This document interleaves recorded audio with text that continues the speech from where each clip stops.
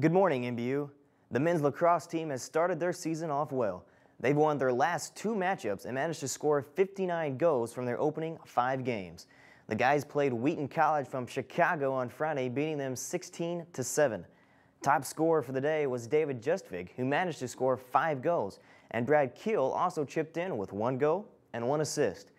Wheaton was lucky to escape the day, only conceding 16 goals, with the Spartans striking the post twice in the space of 30 seconds.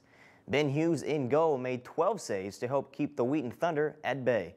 In other news, this week the men's volleyball team had an outstanding weekend at Quincy tournament. They went 4-0 for the tournament, dropping only 1 set along the way. We caught up with senior libero Jared Chapa to get his view on the weekend and how far he thinks the volleyball team can go this season. We did really well. We actually took care of business and we won all of our games. We've really worked really hard this whole season, even in the preseason, and we're just going to go to the very end and fight as much as possible.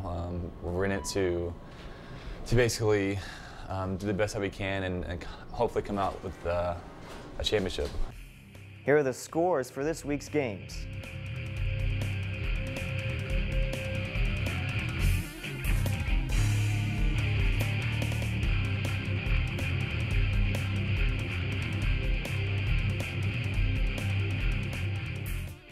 And here are the schedules for the upcoming games.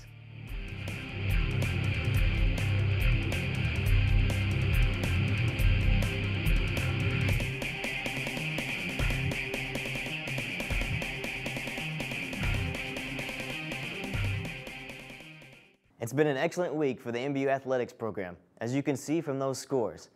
Out of the 17 competitive games listed, the Spartans recorded only 1 loss. That's all for sports. I'm Rusty Hendricks. Keep up the good work, Spartans.